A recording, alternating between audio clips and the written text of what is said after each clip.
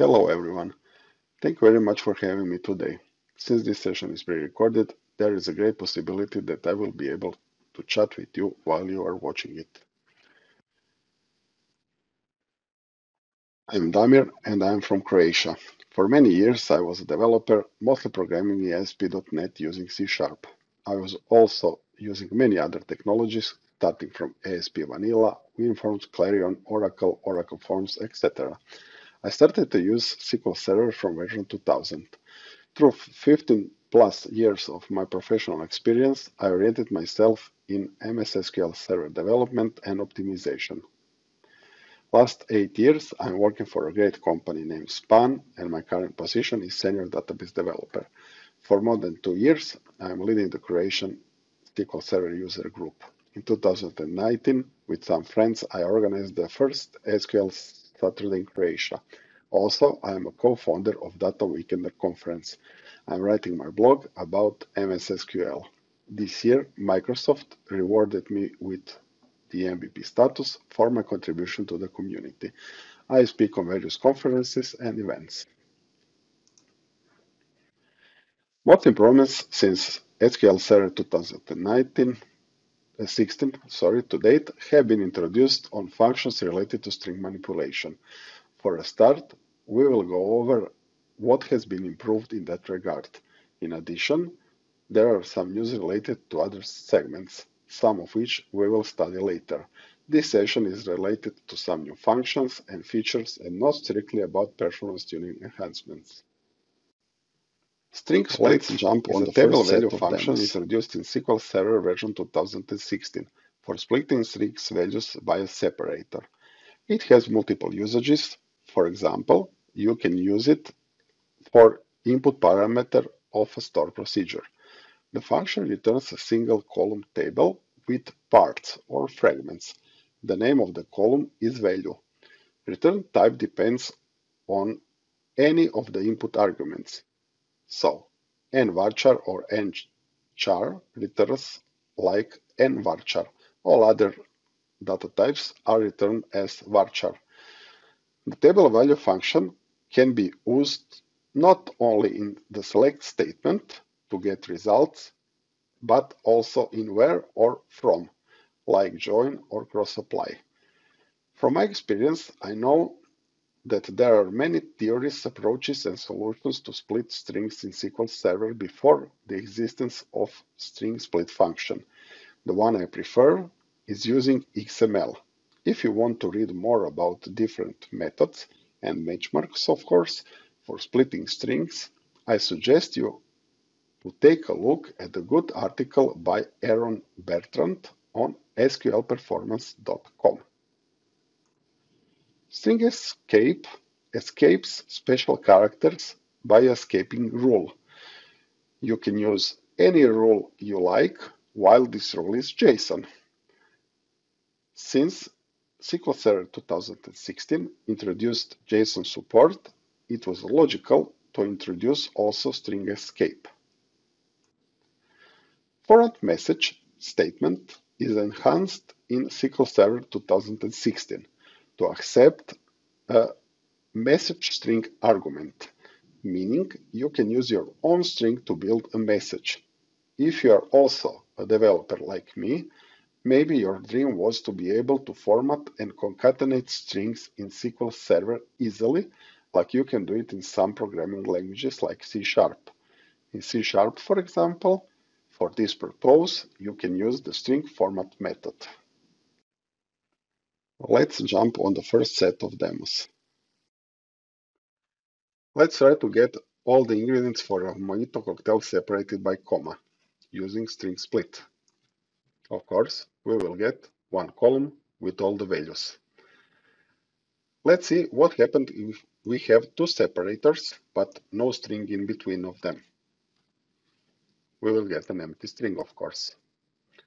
The third example, we will try to use two characters for a separator. And this is not supported in SQL Server function string split. We can, for example, use string split to parse JSON document.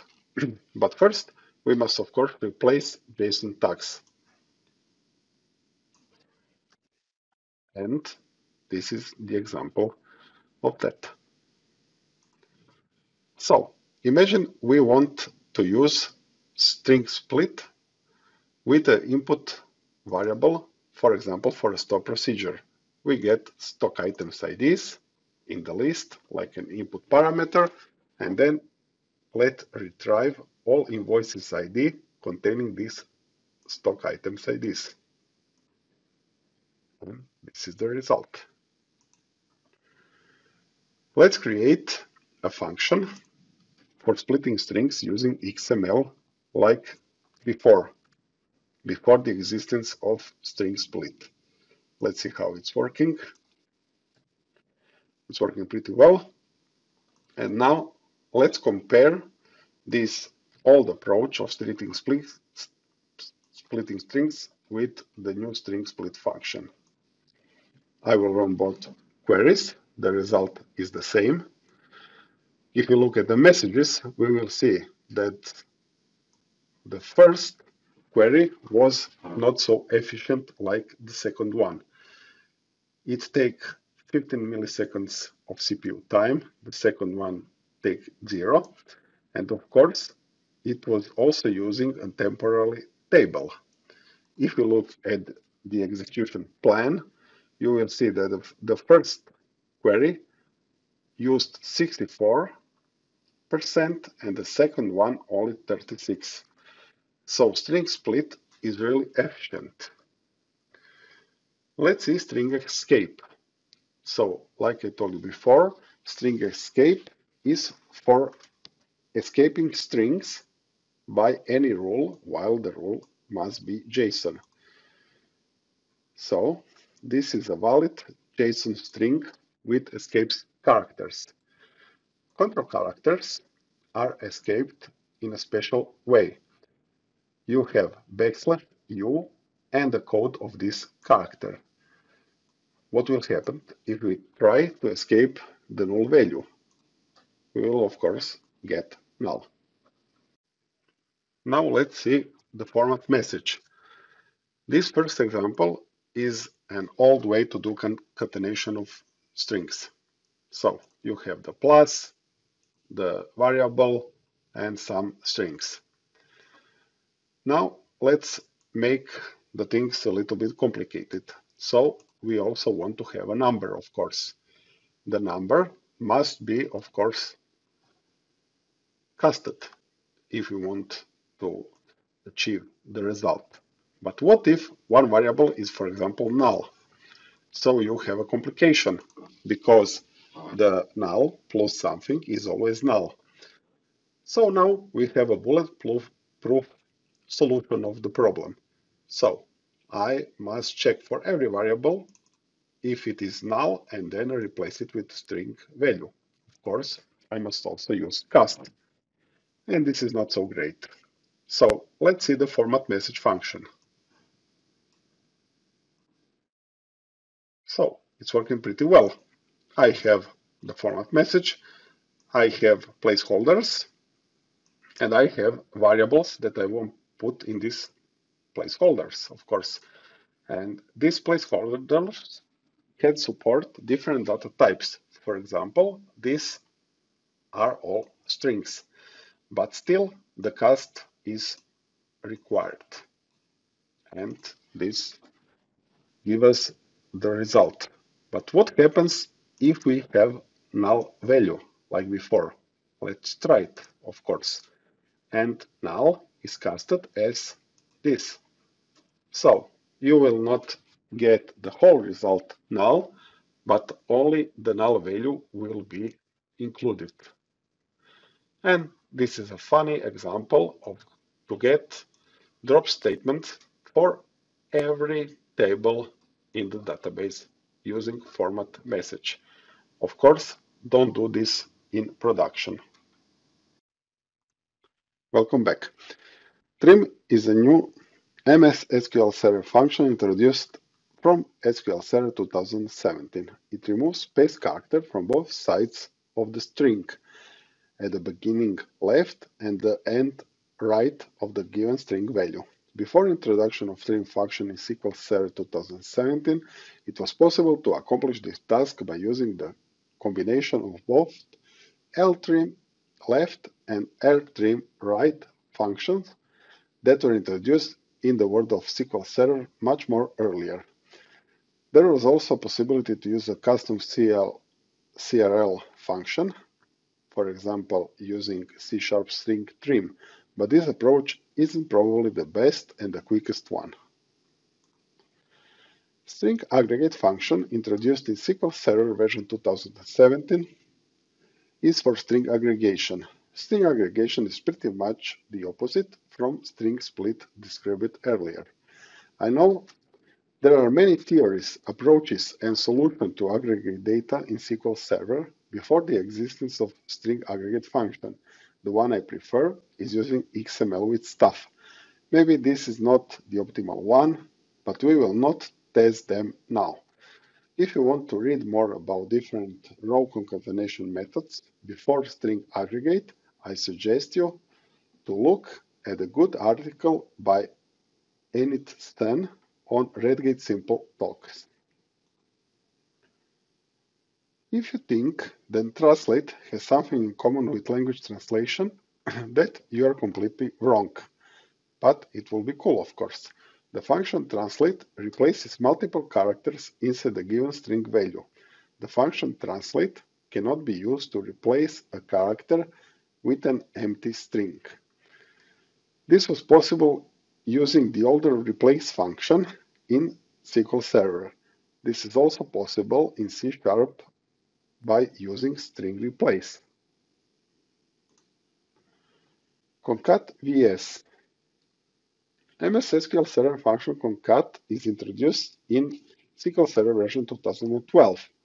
Simply as that, it returns a string that is the result of concatenating two or more string values.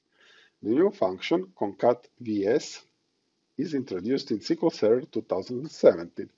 Concat vs concatenates a variable number of arguments with a delimiter specified in the first argument, the separator. If you need the same separator between two or more strings, then concat vs is the command you are looking for. And let's see the second demo. SQL Server trim removes spaces from both sides of the string. So I have a string variable that actually have spaces before and after the string on the left and on the right side, and I am using the old approach with ltrim and rtrim, and after that only the trim, and the result is the same. SQL Server aggregate. It aggregates values in one string. Let's run it. So the input parameters are gin and tonic, and the result is gin and tonic. Let's see a real database example. I was trying to aggregate all the customers' name using string aggregate, and I get an error. Why? The reason for that is actually that customer name is an nvarchar 100 column, and the result exceeded 8,000 bytes, so SQL Server had an overflow. To accomplish this task, you must first cast the input parameter to nvarchar max, and then the result will be nvarchar max. And now we don't have the error anymore. What will happen if we try to aggregate null values? Let's check it out. So the null values are, of course, ignored, and you will get the result string without them. And this is pretty much okay, because the whole result will not be null. If you try, for example, to concatenate to aggregate all invoices ID for a customer. You can accomplish this task by using, of course, string aggregate and group by. And here in the result set, you can see customer ID and all the invoices for this customer. But if we want to be sure that actually the invoice list is ordered by a specific criteria, then you must use the within group syntax followed by the order by syntax. Now, if we run this query, we will be actually sure that the invoice list is ordered by some criteria. Let's check out the performance of string aggregate function. I will turn on statistics. The execution plan is already turned on, and I will use the old approach by using XML and stuff, and after that I will try to aggregate the same string using string aggregate function. Let's run it. Let's check first the execution plan.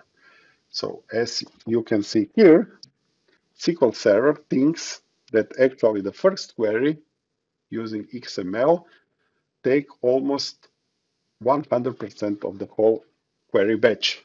Okay, this is not exactly true, but the first syntax used most of the query, most of the time to complete.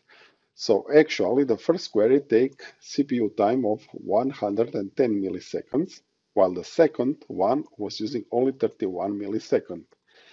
This means that actually string aggregate is very efficient. Let's see the translate function. Translate function replace one or more characters with other characters in the string. So I will here replace this character with this character, and I will get the result. Okay, now let's try to replace every space with nothing. And what will happen? We will get an error, of course, because this is not supported. You must have the same number of characters on the second and the third parameter of the translate function. And to be able to achieve this, we could use the replace function. And this is more efficient than translate. But translate is more efficient compared to replace because it can replace many characters at once. So if you see this example here, you can see actually that here are specified more than one character than we want to replace. So this bracket is replaced by this, and the second character or close bracket is replaced by this second character here. And before the existence of function translate, you were forced to use replace many times. So replace. Imagine that you want actually to replace 10 characters, then you should use the function replace 10 times.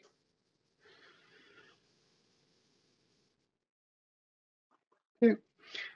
And the last function in this demo is concat vs. So the old function concat before SQL Server 2017 was used actually to concatenate more than one input parameter or string. So this will not work, of course, because we must have at least two parameters. Right now in this demo, I will show you how to concatenate three values. So I have three values and I want to concatenate them. As you can see, for example, the cast is not needed by using the concat function. So the number int of value 3 is automatically converted to string. How will concat do the work with null values? The result will be pretty great because it will not be null, and null value is just ignored, and this is pretty cool. So, for example, you can also generate drop statements for every table in the database using concat, like before. Concat vs is a new function introduced in SQL Server 2017. So it takes at least three parameters: the delimiter, and after the delimiter, two or more values that you want to concatenate. Let's see a working example. I will concatenate by using this character, the schema name, the name of a table, and the type description of a table. And I will get a comma separated value, or maybe this is a CSV file valid. But what will happen if I have one null value in this? One of these parameters is null, for example. As you can see, this parameter is completely ignored. And we, in this situation, have a problem because this is not anymore a valid CSV file. To get a valid CSV file, we must check with is null this parameter. And now this CSV file result is okay. String or binary data will be truncated. Sometimes this error message can be very frustrating and almost impossible to detect what insert statement or record is the cause of the issue. Imagine that we are trying to insert some values from another table or a complex select statement, but the Microsoft team did a great job in SQL Server 2019. Now we know some basic parameters of the error: table in which the insert occurred, for example, in the table sum table, the destination column name, column call, and finally the value or part of the value that was the cause of the error. Truncated value is XXX.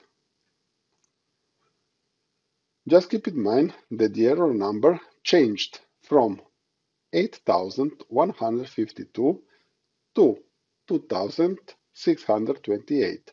And if your code you refer to the old error number, you can turn off this feature by using the command you see on the screen. Before SQL Server 2019, storing some characters, example ASCII, in SQL Server was limited. SQL Server supports Unicode characters in the form of nchar, nvarchar, and ntext data types that are using UTF-16 encoding. The penalty of this was that you need to pay the price for more storage and memory because you had to store all the data in Unicode UTF-16, even when you need only ASCII characters. UTF-8 is the dominant character encoding system for the World Wide Web, and it is used in over 90% of all web pages. UTF-8 database support allows application internalization without converting all strings to Unicode. UTF-8 support in SQL Server 2019 is implemented as new collations, and in total there are 1,553 new collations you can choose for a database. You can identify them because they finish with the UTF-8 suffix. We are trying to put the Russian translation of the phrase SQL Server 2019 supports UTF collation. And if Google Translate does not lie to us, it should sound like visible here. Non-UTF-8 database. Notice that the result for the query where we are using the virtual data type is incorrect. We lose the Cyrillic characters. The characters are displayed correctly in the second query, the one with n virtual data type. UTF-8 database, the result is now correct. We see the Cyrillic characters with both data types, varchar and varchar. Look also to the column data length value. You can notice that there is a slight improvement in the consumption of the space needed for storing Cyrillic characters using UTF-8 encoding. Let's see the demo. Let's see the error message in the old compatibility level of the database. I will create a test table and I will insert some strings. So string or binary data will be truncated. Thank you very much. Imagine that this result was by a large query, for example, and really I will have many problems to detect where the error actually occurred. Okay, now let's change the compatibility level of the database, create the same table, and let's try to insert a row. Now, the error is much better. Strong or binary data will be truncated in table. Word importers, DBO data is the table, column is last name, and truncated value or part of the name is Daniel. So actually, I can easily find in my query that this Daniels is the problem because the last name in the table was only a varchar 6 and Daniels is larger than that. UTF-8 support. Let's see all the available UTF-8 collations. As you can see, there are 1,553 collations and all are ending with UTF-8 in the name. Let's create some two test databases. One with UTF-8 support. This is the one. And the second one without the UTF-8 support. Let's use it. Let's run the two queries. So the first one, without the UTF-8 support, when we try to display the Russian Cyrillic values, we will lose the values when using the varchar data type. But in the second example, when using the UTF-8 database, also the value is visible in the varchar data type. Of course, we can compare the data length of the two databases. So notice actually that the n varchar is using 78 characters, bytes, and the varchar is using only 64. So we have actually some space saving here. And this is great. SQL Server Compress and the Compress are introduced in SQL Server version 2016. As you know, SQL Server already supports row and page compression of data, and compress function isn't the replacement for them. The function returns the data type of var binary max that represent the compressed content of the input. The function uses gzip algorithm for data compression. Compressed data cannot be indexed. It is recommended to use it on rarely used data. maybe some log data or XML, because the data is not simple, readable, or usable if first not decompressed. On short text values, the compressed data could use more space than the original data. This is a normal behavior like the file compression of really small files. The compress should be the exact opposite of the compress mechanism, or maybe not. The function actually returns the data type of var binary max data type.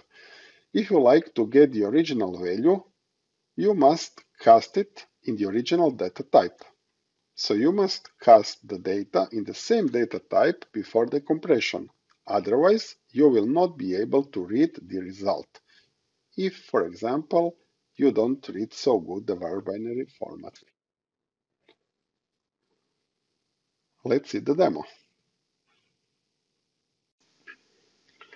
Let's see the compression of this really big string. So this is actually the compressed string. And as you know from before, compress return the var binary max data type. Let's compare actually the efficiency or the compression rate. So the original site was 1152. The compressed size was 435 and the compression rate is 62%. But what will happen if we really have a small string to compress? Notice that actually the compressed size is larger than the original one.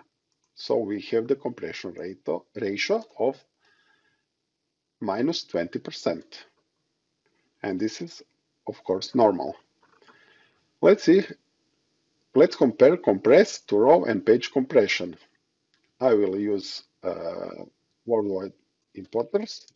I have prepared some test tables, and I will not now prepare again this table because it takes some time. I inserted a lot of records in these databases, in these tables, one without compression and one with compression. So the second one is compressed. Let's see examples. So the first one is not compressed. These are normal strings, and the second one is actually compressed. Let's compare the first one, uncompressed, with first with data compression row, after that data compression page, and the third one with the compressed table. And let's wait for the results. So notice that actually the non-compression, not compressed table was using 43 megabytes. The row compression is using 22 megabytes. The page compression is using 22 megabytes. And our compress function used 32 megabytes. So we gained something about that. Also, we will try, for example, to compress an XML document. I prepared two tables, one with normal XML and the second one with compressed XML. I inserted also rows, and here you can see these rows. So the first table is uncompressed XML and the second one is compressed. And now let's compare the usage. In the first one, non-compressed XML, we are using 156 megabytes. And in the compressed one, we are using only 80 megabytes. And this is a large saving, but performance is not so good. Let's see the decompress. So I am first compressing one string and then decompressing it. And notice that the end result is not readable. Why? Because the end result returns the data type of var binary. And to be able to read the result, I must cast the data in the original data type. So it should work like this. We started from this readable string, and we finish with the readable string. But the cast is recommended, of course. And let's see one more example. What will happen here? We have an nvarchar for the input, but we are casting it as varchar only, without the n.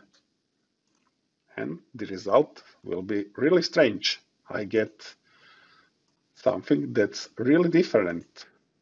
And the second example, where I'm starting from varchar and finishing with the nvarchar data type, I will get also a strange result.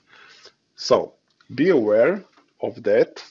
You must use and know the original data types when using decompress. Otherwise, the result will not be good.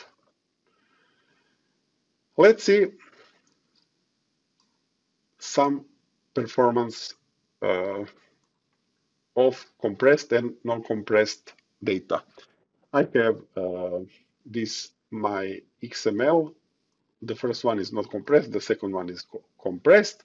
And of course, I want to turn on statistics, and I would like to select the first one, the first 9,999 rows from the first table and also from the second, but I want to decompress and cast this to the original value. And let's compare the performance. I am running this. This will take some small time to finish. And first, let's look at the execution plan. So the non-compressed table, reading the non-compressed table, was using more resources actually than the second one with decompress. And this is actually not totally true. But let's analyze what happened and why SQL Server in the execution plan decided to give us these estimations. So the first non-compressed was using much more logical reads than the second one, the compressed one. And this is actually why SQL Server told us that the first query was taking more resources, because the execution plan is mostly based on logical reads. But now let's compare the duration. The first query was taking only 109 milliseconds to finish, and the second one was using 700 milliseconds. So from my point of view, the second query is not so efficient because of the decompress process. And that's all about compress and decompress. Let's return to our slides. Create or alter is a new Microsoft SQL Server syntax extension introduced from SQL Server 2016. After many years, SQL Server introduced the possibility to create or alter an object depending if the object already exists or not. Currently supported objects typed by create or alter are store procedures, functions, triggers, views. Drop if exist is also a new SQL Server syntax extension introduced from SQL Server 2016. You can remember a lot of situations when you need to drop an object.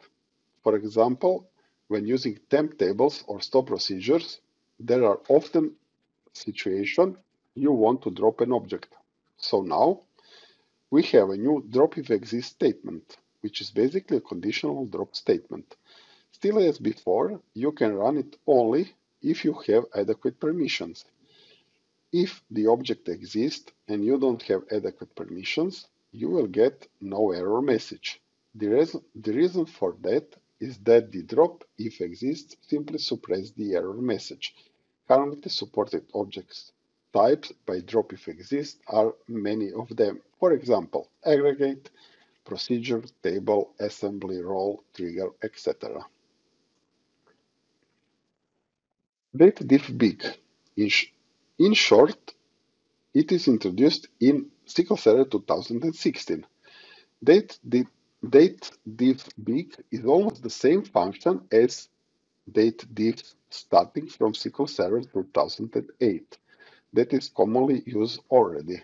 The function returns a big int value representing the count of the specified date part units cross between the specified start date and end date. The main difference between the date div and the date div big is, as you can notice, in the big part of the name. It is almost the true, because while date div returns a value of type int, the date div big returns big int. Date div big function can handle much bigger values than the date div function.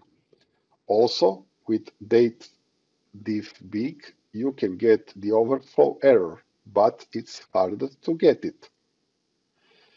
It can be used within the columns or the select statement, but also in the where having group by and order by clauses. Hash byte.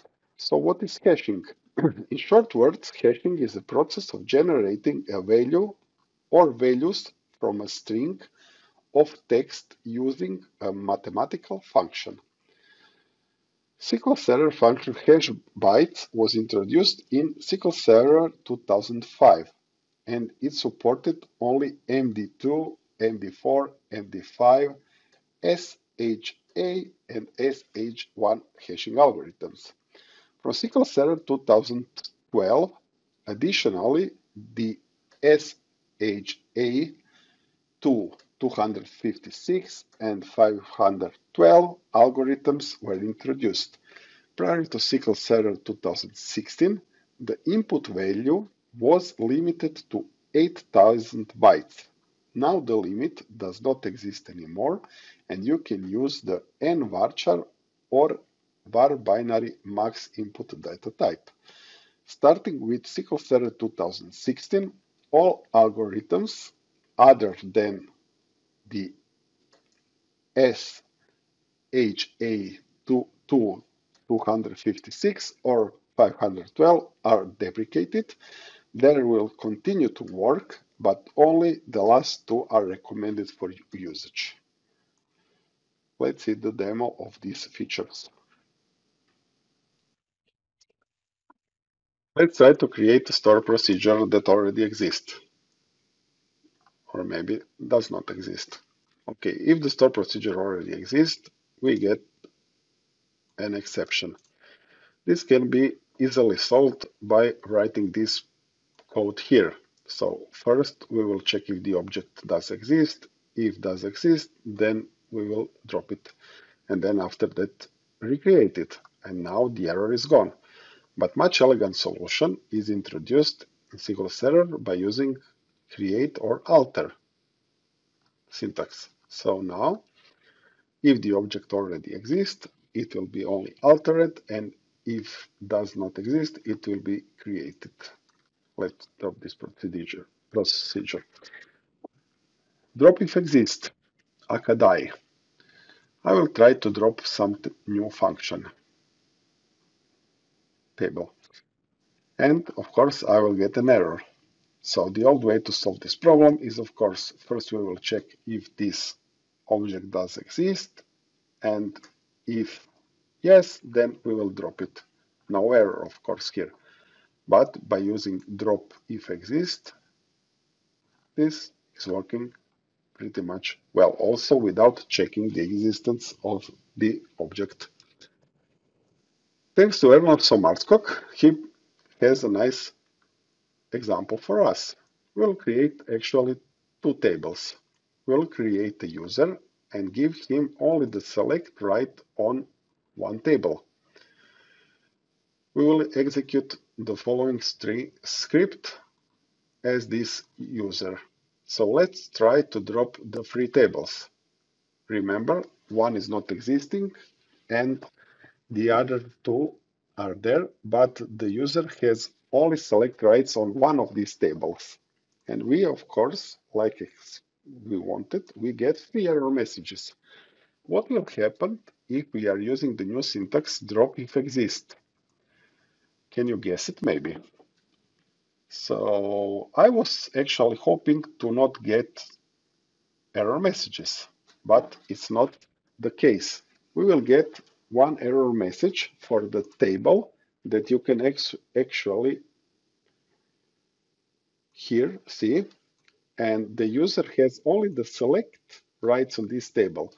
So drop if exist is not actually working for that user. Okay, let's revert it, and I will drop the free tables. Date diff big. So date diff is working okay. For example, if we are trying to select the difference of 1 day interval and until we are on milliseconds, all is working well.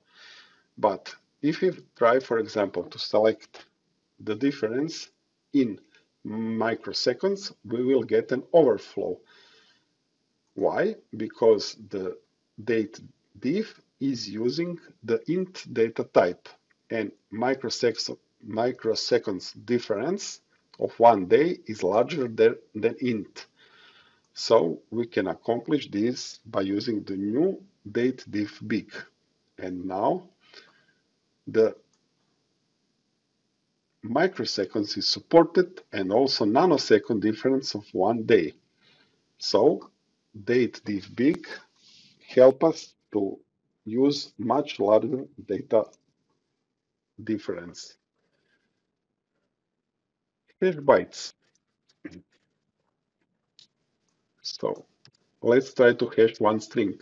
We will get the hash. Of course, hash bytes has two arguments. First is the hashing algorithm and the string we want to hash. Let's see all the supported hashing algorithms in SQL Server. Notice that actually they are different in the data length generated. So the resulting string, or actually it's not a string, but is, as I told you before, var binary data type. It's much larger for better hashing algorithms. And all algorithms except these two are deprecated. They are still working in SQL Server, but please don't use them. What is a salt? Usually in C# code, when you are hashing things, you can use the salt, and meaning that every time that you will run a hashing on the same string, you will get the different result or the different hashed value. But in SQL Server, you cannot actually use the salt, and the two resulting values are completely the same. What if you are trying to hash different data types? So it's the same string, but hashed twice.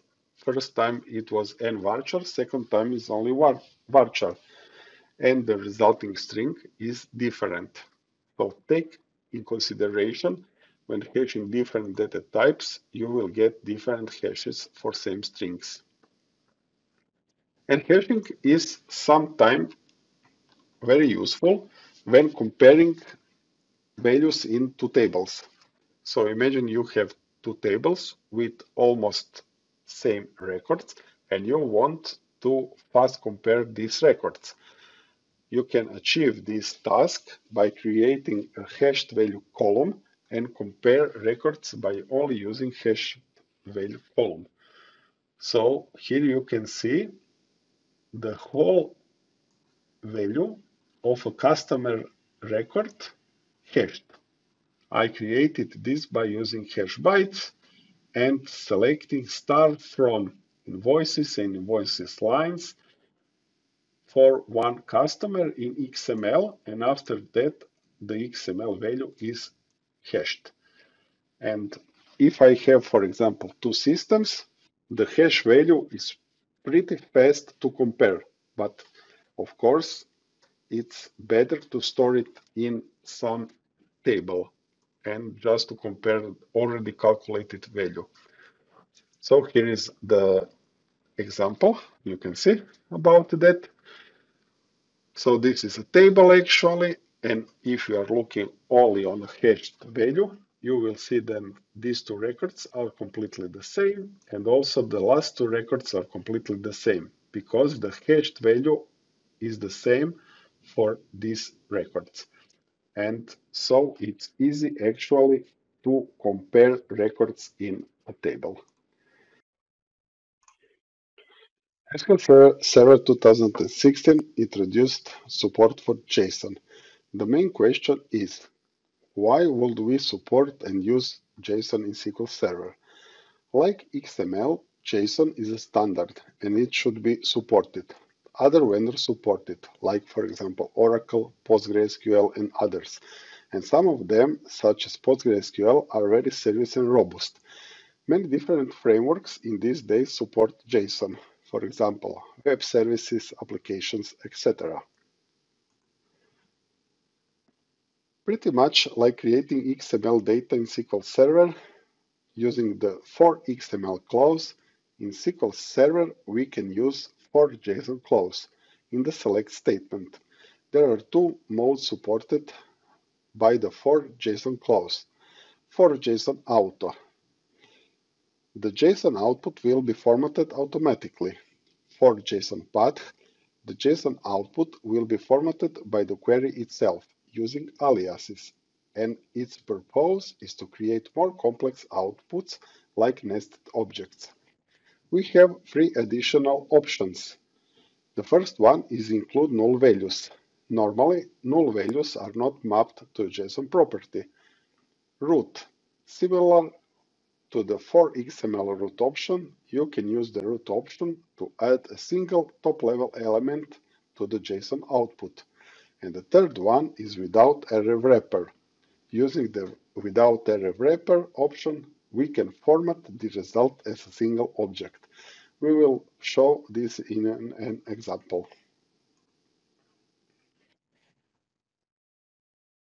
To cast JSON data to SQL, we can use the OpenJSON. It returns an object that can be used just like a normal table or view. Depending on the usage, it can return data into two possible ways. The first one is with default schema, and the second one is with explicit schema. The first one with default schema, when the schema, of course, is not specified. And the second one is a user-defined schema, meaning the return columns are defined by the user. When you don't specify the schema for the returned result, the OpenJSON function returns a table with three columns: key, value, and type.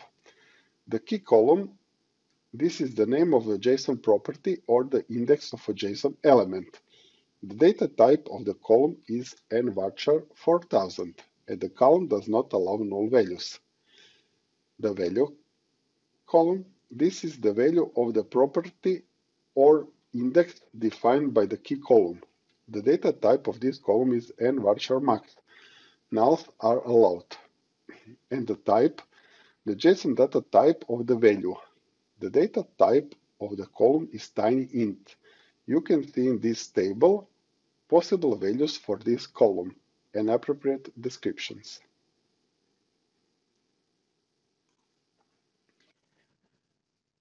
OpenJSON with explicit schema. Something similar like reading XML data in SQL Server. We can specify our own schema when reading JSON data. In this case, the function will also return a table, but the output columns and their data types can be specified by the user.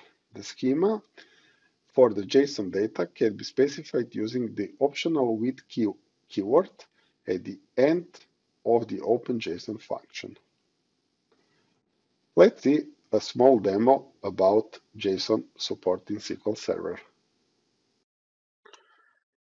So, let's try to convert SQL data in JSON by using JSON Auto.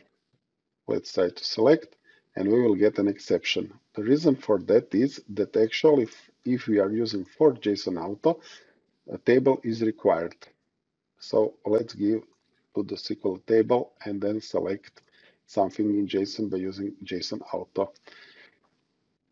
To this be more readable, I will paste it here, and here you can see a nice JSON object with an array of customers completely converted to JSON format, and this is great. Okay. For JSON path, if you are using JSON path, the table is not required anymore, of course, and we can create more complex data type.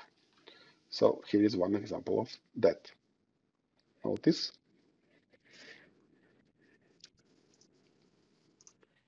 if we look at this JSON document, we will see that actually our customer now has a contact object that has phone and fax value here. We accomplish this task by specifying or by using aliases. So, for example, phone number is contact.phone or full stop, contact.fax. And SQL Server, when you are using the JSON path, will convert this in more complex objects. How is JSON in SQL handling null values? Here we have two records with null values. And when I show you these documents, you will see actually that the null values are totally ignored. So the website URL does not exist in the customer number 2 and 5 because it was null. We can get null values by using the optional include null values option. If include null values option is included, then of course in the resulting document you will see that now the website URL is included even if the value is null. Let's turn to the Management Studio. The second optional is the root node. So let's try it. We'll get an JSON object. And now notice that it has a customer's root object specified. This is why, because we told to the engine, put a root node with customers. We can also use the optional without array wrapper. So remember that every JSON document until now had an array wrapper around. This is the one here. And now, with using the without array wrapper, the array wrapper is ignored. So we get a document without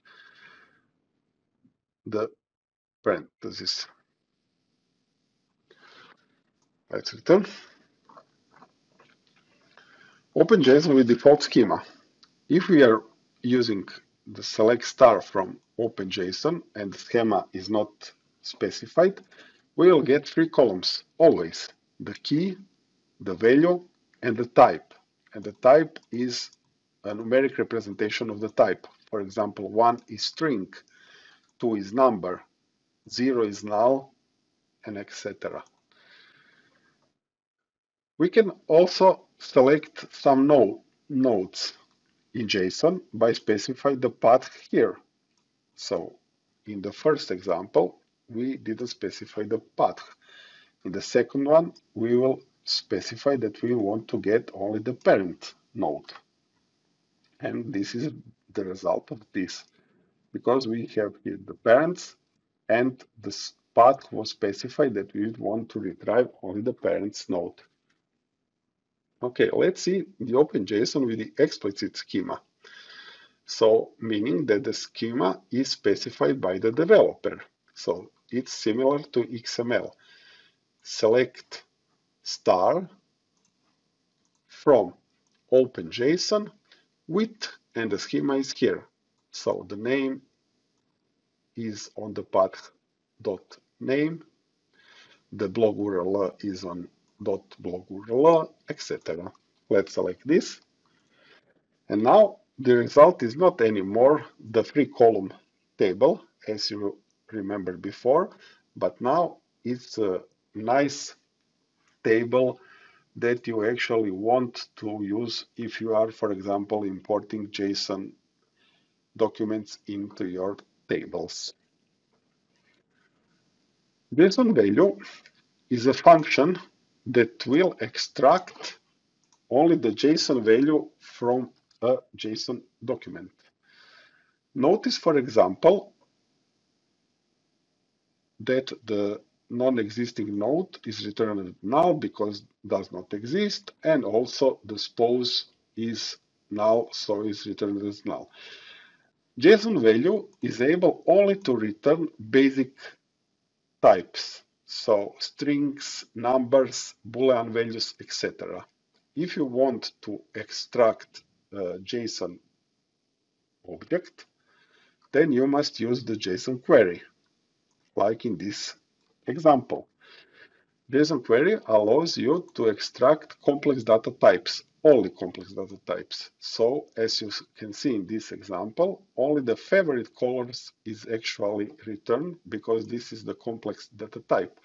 All other values here are not complex, are simple, and are returned like null.